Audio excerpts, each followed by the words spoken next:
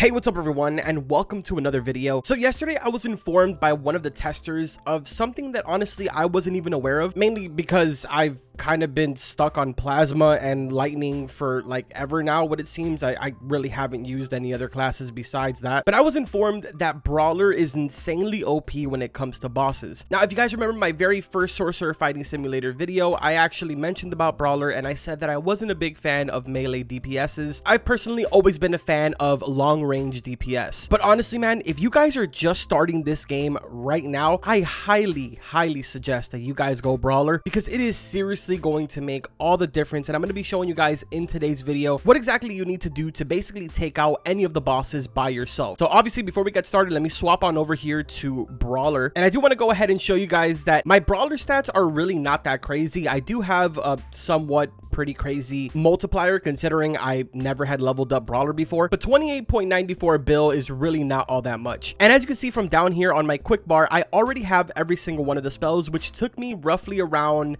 I want to say maybe like an hour or two last night. So it's really not all that difficult to go ahead and not only complete every single one of the quests, but also to get the very last boss drop, which trust me, you guys need to get this. Brawler as a class itself is absolutely insane, but once you get that final boss drop, dude, the class just breaks. Now obviously if you do have the creator game pass, then you could probably make this even crazier, throwing in some healing spells, maybe some lightning spells as well. But obviously I know that a lot of you don't have the Robux to go ahead and purchase this, so I'm specifically doing it with just the brawler class equipped. And I'm sure a lot of you are a lot better players than me and can probably one-shot this boss using the method that I am going to show you guys, but I apparently have 10 thumbs, so I am not the best at this. But I'm going to show you guys really quickly just how insane this is. So let's go ahead and jump into this boss right here. This is the high one. So the goal for this boss is basically just kind of kiting him around. You don't really want to do too much damage right now because you're not going to be doing the most amount of damage. So all you really want to do is just kind of go around, let him do his thing, and wait until he spawns in the orb. Once he spawns in the orb, all you want to go ahead and do is make sure that you take it out as quick as possible, which this guy is taking forever right now. There we go. So the orb is going to pop up now. Let's go ahead and take this out really quick, and then we're going to do the boss ability and start doing damage to him.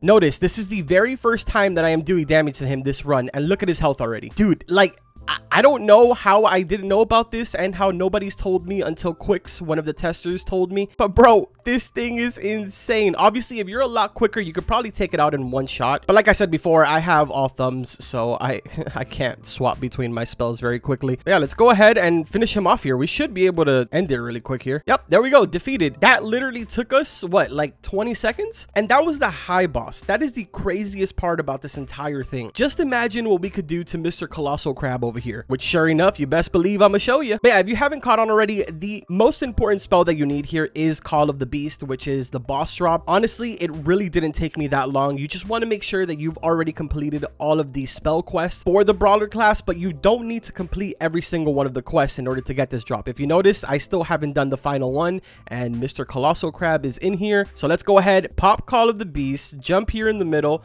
and let's watch his health. Look at that.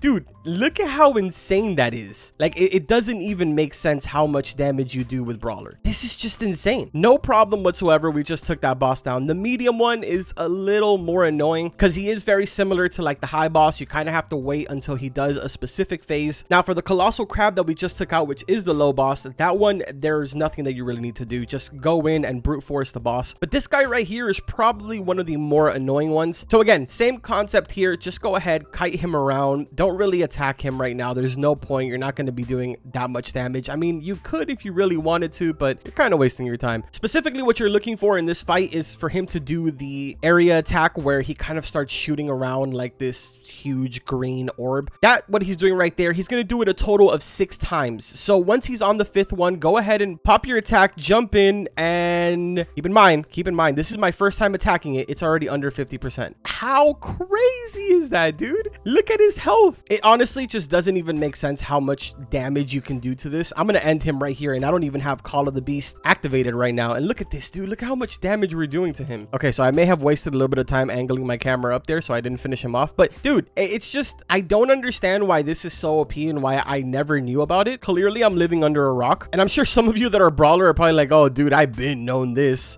Wish you would have told me. But yeah, man, just like that, we've now gone ahead and taken down all 3 of the bosses in probably under a minute. Obviously, you won't be doing crazy amounts of damage if you don't have Call of the Beast, but again, it's super easy to get. You just need to make sure that you've already unlocked at least these powers up to Bullet Lock. That's the last one that you need, and then you can go into the boss fights and you will have a chance of getting Call of the Beast from one of the drops. Now, to all of my individuals out there that are watching this video and you have the Creator Game Pass, I'm sure I don't really need to tell you myself, but taking the time to go ahead and unlock some of these spells for Healer to go ahead and mix into the Brawler spells would be absolutely golden. Actually, just a few minutes ago, started doing my quest for Healer. If you notice down here, I'm on the 4th quest because I do plan on buying the Creator Game Pass. I know so many of you in the comments yesterday, which thank you so much, told me that it's definitely worth it 100%. And I did tell you guys that I was going to think about getting the no multi-cap, which turns out I ended up getting it last night because I had more than enough mana to go ahead and upgrade my lightning to be past the cap. So Creator Magic is definitely something that I will be getting probably after this video. But yeah, man, so many of you have been getting in contact with me asking me to join my games, to join a public server so that I can help you guys out with bosses. And as much as I would love to go ahead and help you guys, it's really hard for me to do it for every single one of you. So for that reason, I figured it would be really cool if I shared this little tip with you guys, just so that way you can go ahead and start getting those boss drops for yourself. Remember, the more bosses that you do, the better drops you get from the spells as well as your passive spells for the general. If you have absolutely no idea what I'm talking about these general spells right here. Again, I started doing this last night, so I haven't even gotten all of them myself, but I did get the consecutive hits as well as the stun. But the one that you really want to go for is this golden attack. If you get this golden attack and you mix it with the brawler, oh my god, dude, it is insane. But yeah, man, I hope that this does help some of you out. Just to give you guys a quick little update on my progress so far, since I know a lot of you like to keep track of that. I am sitting at 711.59 trillion total power right now. And like I told you guys yesterday, I have gone ahead and made it onto the lightning leaderboards. As you can see right here, I'm currently 53 on the leaderboard. And with this new finding of the brawler situation that's going on here, I'm going to be farming that boss a lot the next couple of hours. So I'm going to be racking up these gems so I can get some more tarot cards and, you know, keep climbing up that leaderboard. But yeah, man, I hope you guys enjoyed this little quick video. If so, make sure to drop a like on the video and subscribe to the channel for all types of different content. I would really appreciate that. Thank you guys so much for all the support on my recent videos, and thank you to all of the new subscribers. I really do appreciate it, guys. As I've said numerous times already, I'm having an insane amount of fun with this game, and I will 100% still be bringing a lot more content to you guys, and obviously a lot of these little small things as I do come across them and individuals do tell me. But yeah, man, that's pretty much gonna go ahead and do it for today's video. Like always, I will see you guys